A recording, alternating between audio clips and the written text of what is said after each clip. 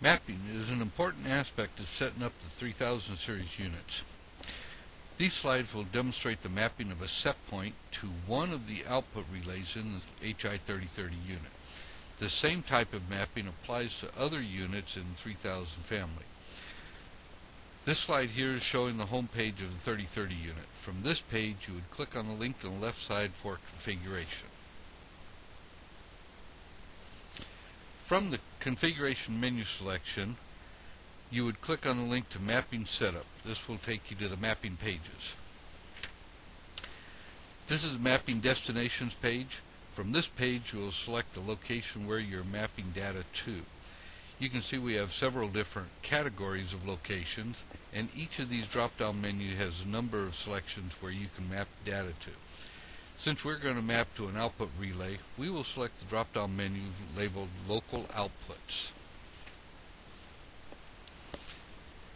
You can see the drop-down menu selection shows our output relays as one of the selections for us. Once we select the output relays, it will open a window to the right that allows us to select which of the output relays we want to map to.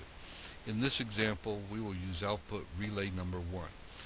You would then click on the select button to select this relay. Once you have selected the destination you want, you would want to click on the Jump to Sources page to get to the Map Selection Setup page 2.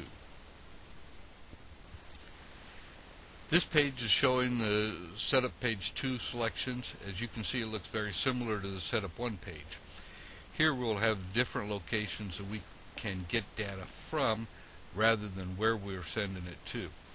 In this example, we will be looking at the output from a set point, so we'll make the selection of the drop-down list for the set points. Since we want the relay to react to our set point output, we will select the set point output from this drop-down list. As you can see, once we choose our output, we get a window to the right that we can make the selection of which set point we want to use. For this example, we'll use the output from set point number 1. We will then click on the select button. As we've been making our selections, you may have noticed that it was entering symbols into the window next to the map button lower down on the page. This is the equation we were building. In this example, we have the equation HO 0.0 equals HI 2.0, which in Hardy speak is relay 1 is equal to set point 1 output. When the set point 1 output goes high, relay 1 will turn on.